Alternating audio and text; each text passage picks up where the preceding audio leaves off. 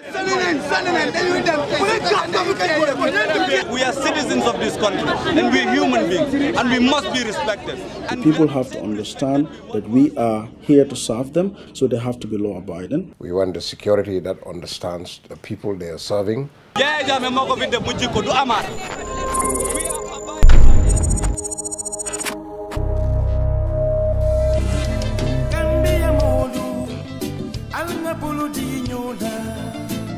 For peace and security. We've all seen during the past 22 years how the security apparatus are cutting across, especially in the military, has been misused. The security in general are not responding positively to the needs of the average Gambians.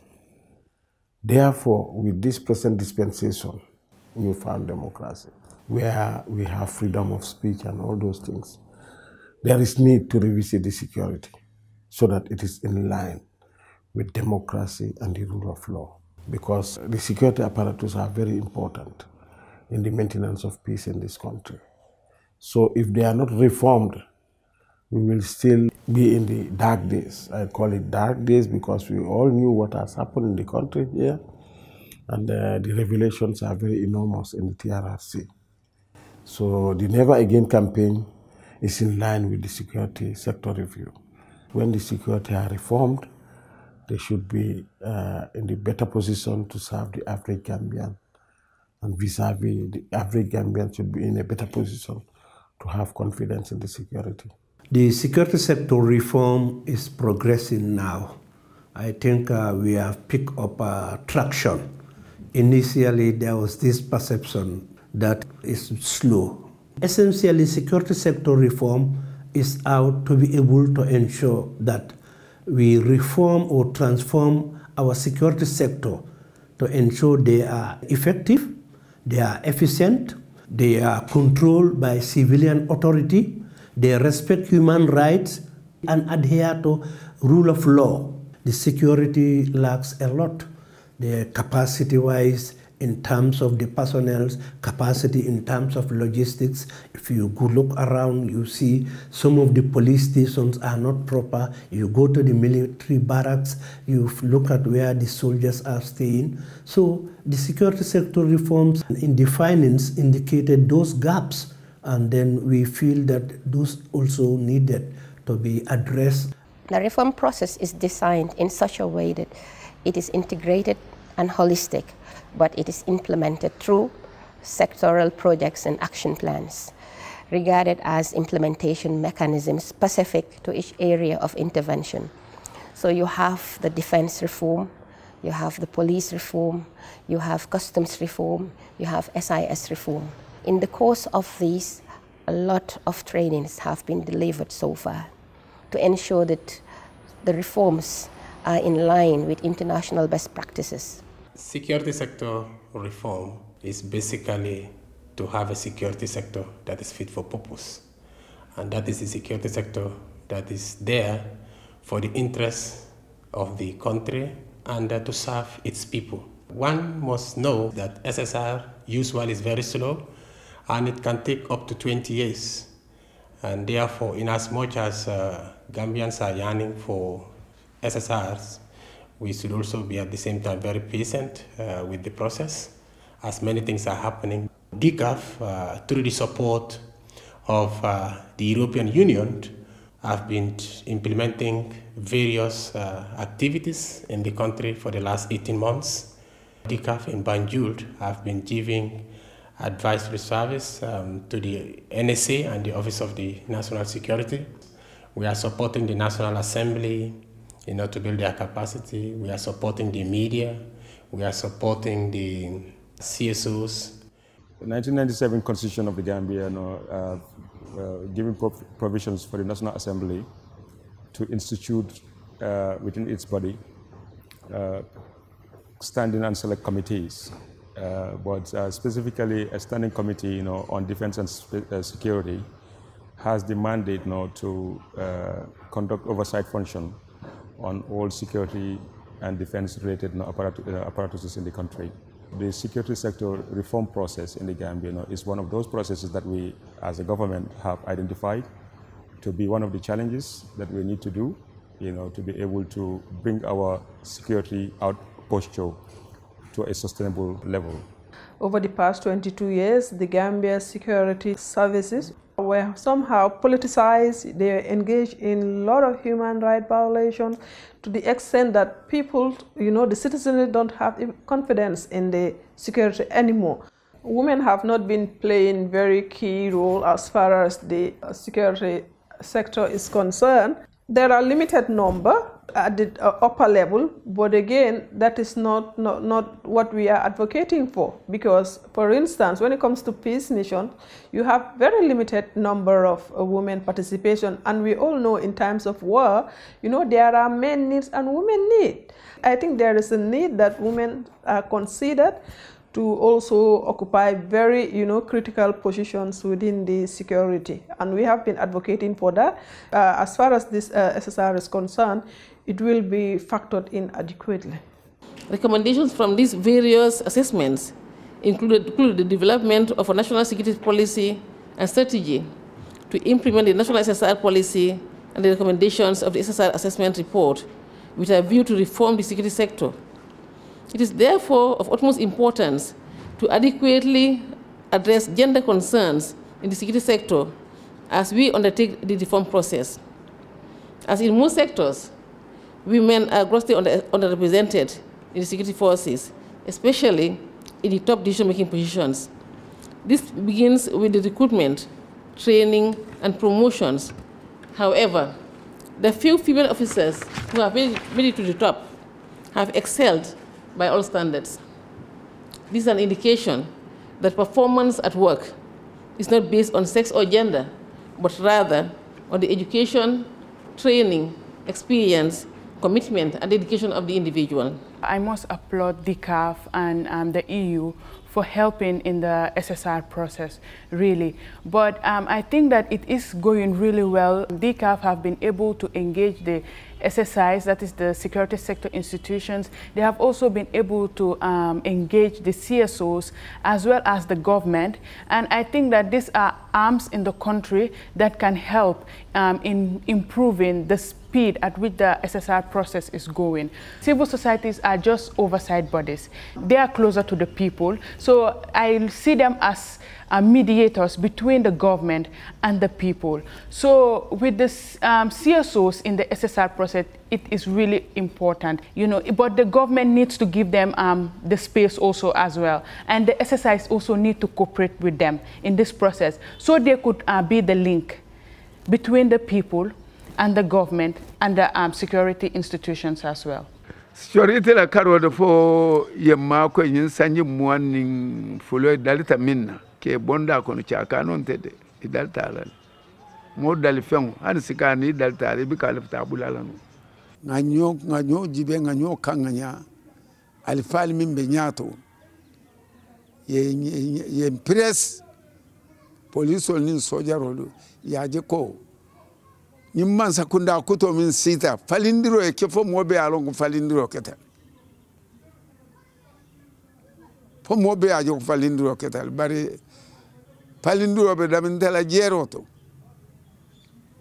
falindiri manke ya tel kata ansani fo security ya lu mako ya je ko be banko le kanto kan imantar mo kilin kanto kan security reform so len ko waxe ni ñu bokk ko ñun ñëpp sekk ko jaadu na lool nag ñu laal du police du soldat du para du xawma lan borom uniforme yu bari ñun xamuñ woon yii de waaye dëgg nag léegi uniforme yu bari na dañ dem ba suñ sécurité secteur si nekkaatu doon professions déedéet dafa nekkoon utukaay liggéey.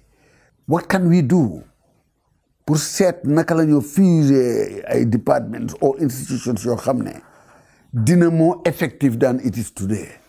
Léegi li ñu war nag ñun moo di soldat nga woo police nga woo para nga woo immigration nga woo ak loo mun a doon joxal cër civilian bi ñu nit nag waruñ leen a xeeb déedéet ba pare waruñ leen a jàppee ñu doyadi ñu du dara déedéet police bi police la nit la. Security sector reform, it's beyond just the security. It's about the people they are serving. And if you are there as a servant, the one you're serving does not have a trust in you, how will you serve that individual? The security really need to look at themselves critically, analyze themselves, their behaviors and their mindset. Little or nothing has changed. I think before we talk about security sector reform, we really need to talk to Gambians about their mindset and what do they believe in, because we see that those in the previous regime are the same people serving us.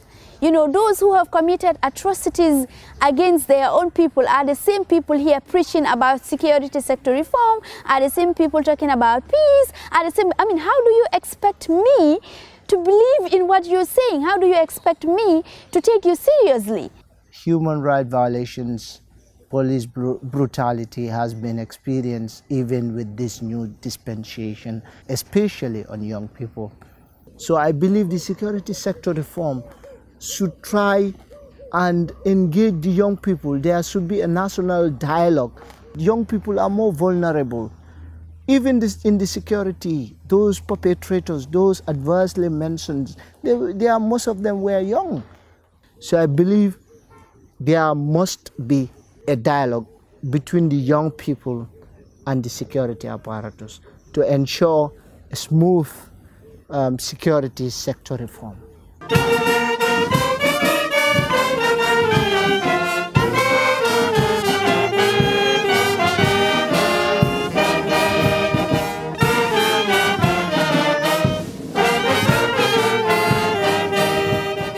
In every situation, you have your challenges, and those things, especially for a country that has undergone 22 years of dictatorial regime, obviously you can expect some challenges. But when it comes to the reform, in general, in the past few months, we have made some significant progress. For the first time in our history, we were able to launch the national security policy. In addition to the national security policy, the national security strategy is also being prepared, and of course the security sector reform strategic document is also in the making, almost in completion. But beside that high level, I want to also state that the services, respective services, have been undertaking some reform activities. For almost 22 years, the Minister of Defense did not have a minister. Our activities, or our minister used to be the head of state, but because of this process, now a new minister has been appointed. There is need to refocus and redirect our activities towards our constitutional mandates, in particular the Gambian Navy. We are supposed to focus on the specific rules that are assigned to us by the Constitution. The security sector reform is trying to redirect that focus. And the Navy is a specialized institution. And then we need better training. We need more training at all levels, at the strategic level, at the operational level, and at the tactical level. I think reform goes beyond formulation of policies, laws, and regulations. And when we say reform, it needs resources. Like in the Navy, we have the personnel, but we don't have the platforms. We need offshore patrol boats to be able to take care of our blue economy. That's the whole world is earning now when it comes to trade, fishery, and the oil industry. And inflatable boats to be able to take care of our inland water against any criminal activities within our maritime domain. We need to come together in partnership and help the Navy to achieve its goal. This is the river that we have. It's almost 64 nautical miles, which is 11,000 miles in land waters that we have. So we need to protect that for our future generation to come. We have changed the security orientation of this country. We have tried to move away from regime security to human security. And that has given us the opportunity to be able to external coverage to places where they have hardly see, anybody in uniform. And this is part of our country, it's part of our territory, and these are our people. And they would want to see, some security being provided, for them. But besides the presence also, we have also tried to change the quality of security that we provide, for the people. In a situation where we find ourselves, there is that need for the security forces to be restructured, to be reformed in a way that it will match to international standards. The process is going on. It's not very, very fast, but then one will say it's on progress, because so many things had happened during this time of this security sector reform. We have restructured the police force in many areas. For the first time, we were able to come up with a 5-year development strategy plan. We were also able to come up with a review of the Police Act. We were also able to come up with a promotion policy, the recruitment policy that was also made during this course of this security sector reform. Because I had seen in the past that promotions was not guided by policies. Recruitment was not also guided by policies. And the Police Act had been a very colonial document. It had been not reviewed for a very long time. And it was during this interval that we were able to come up with all these initiatives. And I would say that the security sector reform program initiative had brought in a lot of changes as far as the Gambia Police Force is concerned. The SSR process is in full progress, and since its initiative with the new government, it has helped to transform the various services profoundly. It has not just helped to professionalize the officers who are engaged in the service of security, but it has also to a great extent changed the core function of the security services. Take the police, for instance. We are more committed towards serving people. We are against everything that goes against human rights. And to that effect, we are training officers to make sure their human right capacity is more enhanced, their knowledge and skills of policing is more enhanced and more people-centered. So the SSR process is doing just that, towards transforming the officers that are serving towards upholding these principles. We are fully engaged and participating and involved in the ongoing SSR process. This is a new start for the country. For the first time, we are also having the Office of National Security. For the first time, we are having the Office of National Security Advisor. In dealing with the legacy of the past, we had to reform as a service. We knew part of the fear was because of the activities that were carried out, which has affected the confidence and the relations between the public and the service. And there was this barrier in communication between the service and the people. But today, every Gambian can, I think, if not every, but many, and probably most Gambians can also attest to the fact that this service is accessible. Of course, we are a secret service. There are things that will, of course, be done out of the public view in the interest of the public. Those businesses must be carried out. Today, the intelligence service, the SIS, is the chair of the West Africa Intelligence Service. That's a big thing for us, for this country. We hosted the regional intelligence conference in this country that we had all the member states of ECOWAS come to attend with other international friends and partners from all around the globe who came. And I think, again, that was a stamp of trust on the reforms, achievements of the service, but also of the country as well. What kind of security challenges do we have as a nation? And are the current forces, as they are constituted, is that the best way to address those security challenges? As far as the TRRC and the SSR process, of course, you see the number of witnesses that have been coming here, or people that have been adversely mentioned, primarily come from the security sector.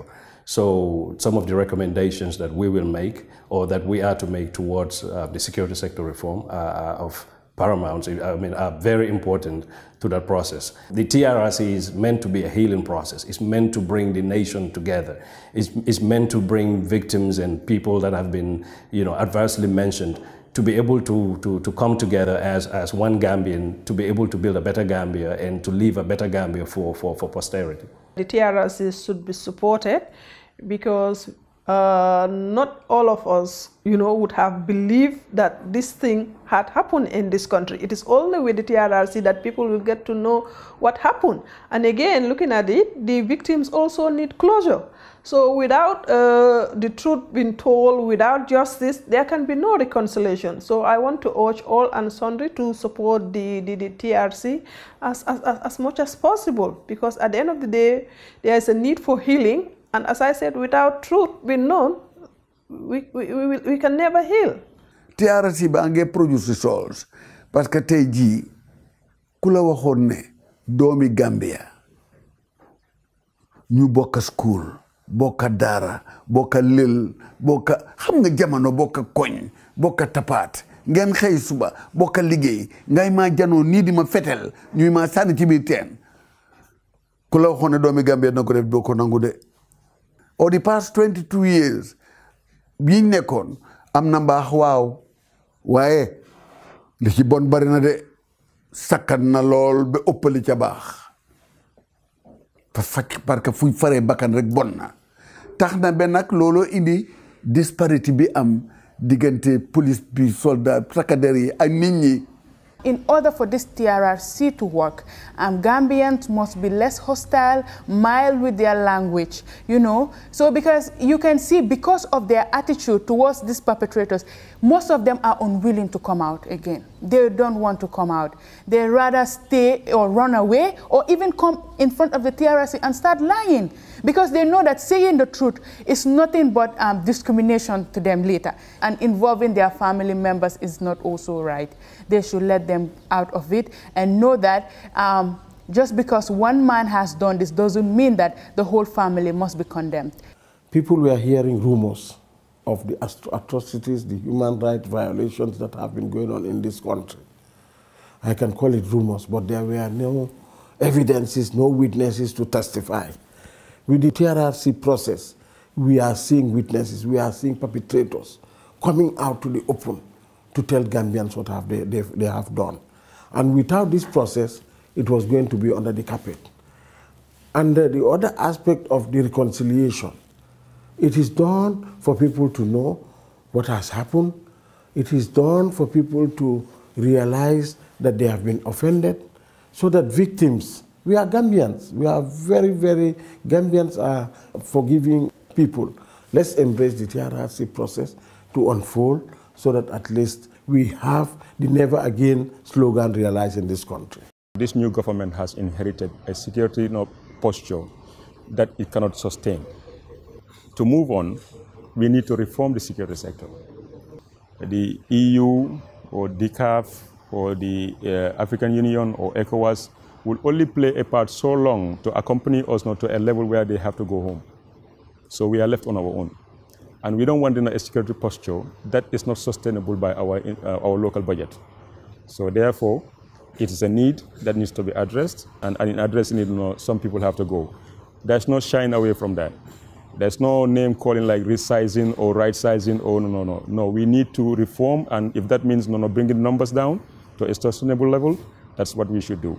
The security sector needs to be downsized. I mean, we don't need all those security officers there. At the end of the day, it's just increasing the national budget, which is of no use. The national budget is not reflecting on the realities of the ground. You go to the hospitals, there are no drugs. You go to the educational sector, students are there struggling. They're not able to go to the universities. You go to our various workplaces, you realize that no sector in this country is working effectively. So it's a waste of time, it's a waste of resources, and I believe that those individuals can be trained on something important rather than in the security sector. Security sector reform should not only focus on the state structures, but it also needs to involve that element of human security. But specifically with regards to state security institutions, I would like to see a very sizable security institution which corresponds with our realities. There have been all this counter narrative as to why there have been a bloated size in the security service, but basically, if you look at it, it has to do with issues around employment. And in the past, especially in the late 2000s, we saw the increase. That also suggests that we saw an increased number of young people that are graduating without jobs. So the security institutions were ways to absorb these people into the system. So the macroeconomic environment must also be part of the security sector reform, because without it, generally we'll push people into the system, you're reforming an institution, but you're creating more job, more problem for this limited security service to deal with people that are inside. So therefore, the macroeconomic environment also needs to change, and that will help address these issues. We are working closely with our partners, to make sure that we satisfy the desires of the Gambian people. At the end of the day, they are the authorities. And then we also are taught by security sector reform that civilian authority should control the armed forces and the security sector in general. The people have to understand that we are here to serve them, and to serve them, they have to help us help them. So they have to be law-abiding. A citizenry that is not law-abiding is of higher risk to SSR, and a civil society that is not only critical to the process, but also constructively critical to the process. You do not want to hold every act of the police as police brutality. You weigh the circumstances and give them the merits they deserve. So we need support from the civil society organizations to go out there and educate the people how to be more law-abiding and how to support the security services in delivering security to them. The Gambian people should also understand that we are not their enemies. Yes, during the past 22 years, some members of the Gambia Armed Forces were used to perpetrate heinous crimes that we all condemn. We all know that it is against the rule of law, it is immoral, it is unethical. But that is just 1% or even less than 1% of the population of the members of the Gambia Armed Forces. We are part of this society, and even after we complete our services with the military, we'll have to go back to civilian life. Any good military officer is subject to civil authority. Any military officer that wants to remove that civilian oversight, that civil authority, it's not a good officer. It's important to emphasize again that security sector reform is a process and not an event, and therefore it's slow, but eventually we are all hoping that by the time this process is completed in the Gambia, we are going to be very proud of having a security sector that is professional, that respects human rights, rule of law, and democracy. Security sector that is fit for purpose and that is purely at the service of its people. We want peace. Chamala nyoinya, ali kaira kaira bara.